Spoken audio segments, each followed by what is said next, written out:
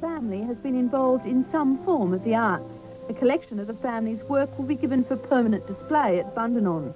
Federal Cabinet is expected to decide on the property by the end of the year. There's every reason to expect a positive outcome. It seems art is news when large sums of money are involved, and the fate of a couple of expensive pictures has attracted attention this week. For the first time, the federal government banned the export of an Australian painting, and Sotheby's moved in on Alan Bond. When Alan Bond paid a new world record price of $67 million for irises at a Sotheby's auction in New York in 1987, the world gasped. But Sotheby's had jointly financed the purchase. Fears over the future of Bond Corporation has seen the auction house take possession of the painting. It was removed from the Art Gallery of Western Australia and is now in a secured, secret location overseas. Next month, Alan Bond's Manet, Le Promenade, will be auctioned by Sotheby's in New York. It's expected to raise $18 million and discharge Bond's 25% debt on irises. But definitely not leaving the country is John Glover's The Bath of Diana. It set a new Australian record price for a painting at auction when it fetched $1.76 million. But now the federal government has refused an export licence. It says the painting's just too valuable to the nation's cultural heritage to leave. But there's not always money in the art market. Last week, Christie's sale in Sydney failed to excite buyers. One of the main attractions was this small work by Charles Condor. It was painted on the lid of a cigar box and was passed in at $190,000. Christie's estimate of $250,000 seemed like a puff in an empty bank vault. Perth's Outrage 89 Festival burst into life yesterday in the central city.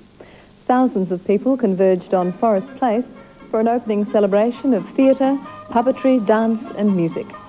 From small beginnings in 1982 as Perth's Fringe Festival, Outrage has grown to include 77 events over 3 weeks. With an emphasis on innovative Australian arts in every genre, Outrage 89 continues in Perth and Fremantle until the 28th of October.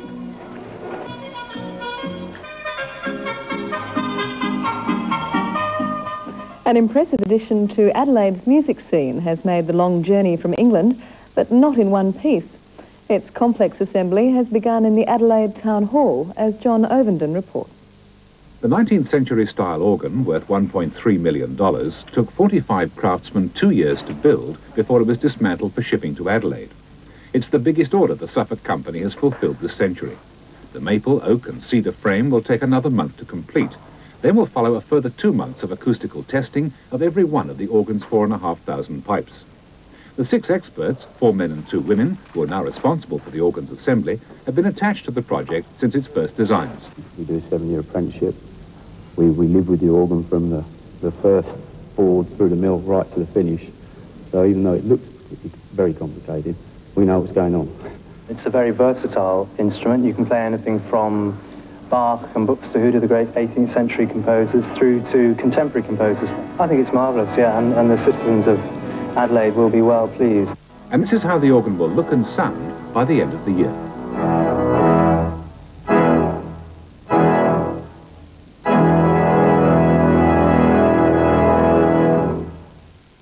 Also here from England is an Australian collection of wearable art, which was sent to London for last year's bicentenary. The exhibition is now at Sydney's Powerhouse Museum and is likely to be shown in the United States and Japan before returning to tour the rest of Australia. Good night.